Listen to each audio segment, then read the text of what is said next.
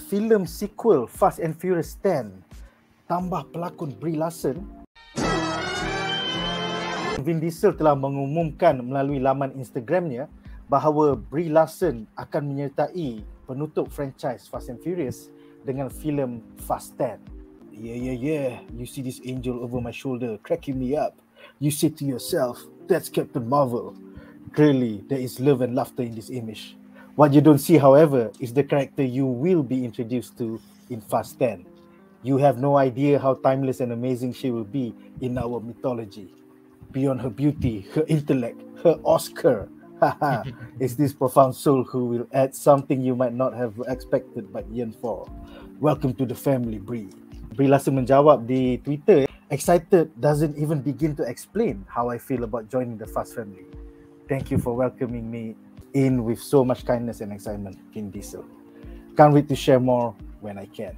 Apakah harapan anda untuk filem F10 nanti yang kini bakal memaparkan new blood to the franchise, Jason Momoa dan Brie Larson? Teori Brazil aku, dia tak dapat The Rock. So Vin Diesel ni dia sedih tau. Tapi dia dapat Aquaman. Lepas tu dia kata, kalau Aquaman masuk, maksudnya aku kena cari lagi satu superhero. Aku rasa dia approach semua Marvel punya orang tau, semua reject. Fast tak nak lah. Kali dapat Brie, aku nak. Lepas tu dia kata, ya Allah, ambil je lah. aku tak tahulah, itu hanya aku punya rekaan cerita sendiri. Bagi pendapat aku tak suka Captain Marvel punya karakter dalam Captain Marvel. Tapi Brie Larson as a person pun aku tak apa suka juga masa dia buat marketing untuk Captain Marvel. But for this franchise, aku okey lah, tak ada masalah lah. Tengoklah macam sebab Fast and Furious punya franchise pun dah menyimpang ke jalan yang benar. Daripada lumba-lumba jadi menyelamatkan dunia, jadi apa semua. So I think maybe Brie Larson menjadi seorang yang nanti akan menjadi meme yang popular juga nanti dalam family. Instead of Dom Toretto, dia akan tunjuk Brie Larson pula. Masa kat family, bukan. Conscious sebab Brie Larson ada, dia kat Marvel. Dia akan save everything.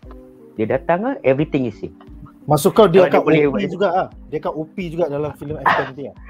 Okay, kau tengok apa yang Vin Diesel cakap macam tu. This angel, dia punya Oscar, dia punya beauty, dia punya apa, dia mengagung-agungkan Brie Larson. Aku rasa dia akan OP bro.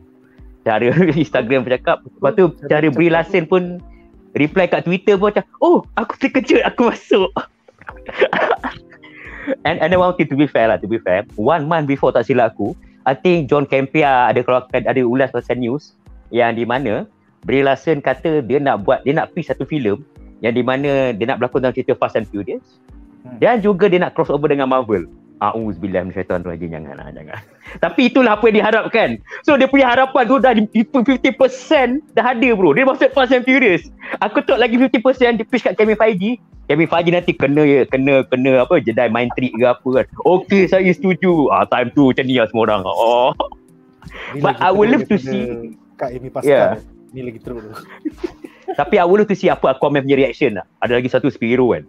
Ni macam ni, tak tahulah kan macam ni, why you do this. But for me personally lah, kalau lagi professionalism, tak apalah, kita tengoklah apa jadi. Sebab kita Fast and Furious pun, aku tengok for fun. Memang benda tu dah tak logik lah. Kau tengok nak kepala otak kau bebas ya daripada benda semua. Cuma nak cakap lah, I think Fast and Furious still can make money even though the cerita is ridiculous. Because it sell you to you in the ridiculous way and for you to have fun.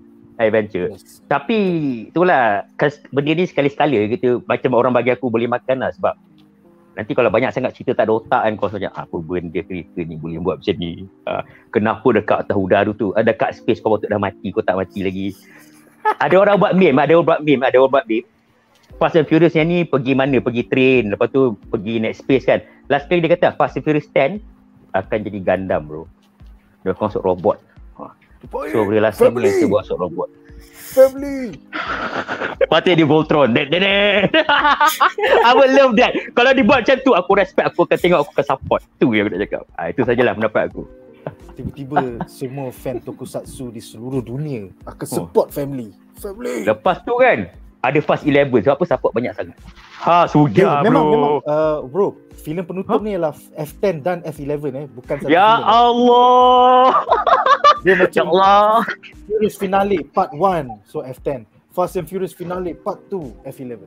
Aku rasa kan mula-mula Brie Larson jadi orang baik. Yes, dah confirm oleh Universal Studios.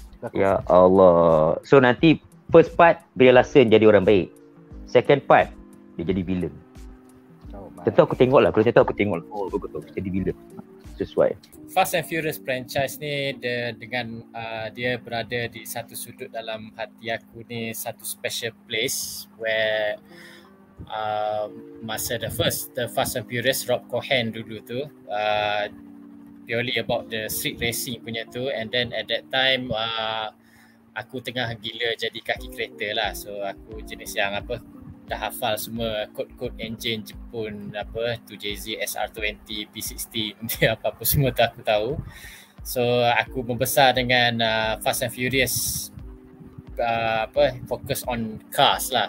1, 2, 3 is macam bagi aku favourite lah, but I understand macam the move for the franchise to evolve into something else sebab macam the car culture pun dah agak kurang dah sekarang ni.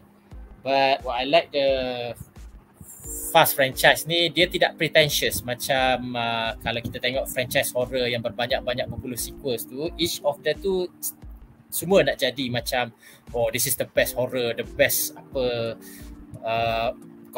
the most scariest horror apa-apa semua. But the Fast Furious franchise ni macam kalau kita nak describekan sekarang, is about a group of people yang menganggap diri mereka ni macam family, minat sangat kereta, mesin, gadget, apa-apa semua, buat benda gila semata-mata nak selamatkan dunia. So for me is macam I tak kisah sangat siapa yang berlakon, sebab it seems that for each iteration tu, apa yang hypekan Fast and Furious ni is siapa pelakon baru yang dia akan bawa masuk, either a new member of the family, or sebagai watak villain, or sebagai watak sampingan apa semua. Brie Larson, I don't really hate her. I think she's ada talented juga. Dia selain pada berlakon, dia pernah nyanyi, dia pernah direct. She's macam aku pun macam tak suka juga the portrayal of macam dia dalam Captain Marvel. Okay, aku tak minat sangat the Captain Marvel as the comic character, but what in the film tu macam you try hard to be a man, so you macam tak shine out sangat what a strong woman should be. She's not supposed to be a man. She's supposed to be herself, expressing herself in a badass way. So I don't know, maybe I think macam the cast semua tu even Vin Diesel duduk asyik cakap family aja. So if you bring if Brie Larson brings cara dia bawa Captain Marvel, so I think she will be at home dalam Fast and Furious franchise ni. Yes, equally machismo menambah. Betul. Gila babi tu. Gila babi, I cannot play tu, serious. Mungkin kalau dia jadi villain, dia akan buat sesuatu mana dia akan lawan Dom. Kebal sama kebal. Wow, ganas tu. Tapi pendapat aku mungkin tak boleh kot, sebab Vin Diesel ada ego dia sendiri, Brie Larson pun ada ego dia sendiri. So nanti Fast 11 dia tak akan datang, nanti dia cakap benda yang sama, nanti Vin Diesel kena bagi alasan yang sama. Anak aku suka kau Brie masa kau datang. Macam The Rock kena bro. So nanti ada dua alpha ke, alpha Brie dengan alpha male Vin Diesel. Tapi aku akan tepuk bagus gaduh. Itulah ambil lagi Brie. Lepas tu The Rock kata I told you so kan. Tapi kalau Brie menang, kau bayangkan geng-geng woke, geng-geng SJW tu kata yes. Yeah, tapi aku suka tengok gaduh. Aku geleng kepala je lah. Alpha female. Alpha female. Tak ada, dia alpha male. Captain Marvel ada. I hope the franchise does not go that way lah. At the end of the day, I mean, aku taklah minat sangat Brie Larson, tapi kalau dia akan jadi orang jahat that will go toe to toe, I think there is something fresh. Pasal Charlize Theron is more like the brains of the outfit. She's not the muscle. So kalau digunakan Brie sebagai muscle, I think that will be interesting. Sekiranya anda enjoy menonton video ini, jangan lupa untuk like, share dan subscribe kepada BuzzPOP TV untuk lebih banyak video-video yang berkaitan dengan pop culture daripada komik, TV, filem, mainan dan juga banyak lagi. Majulah fandom untuk negara.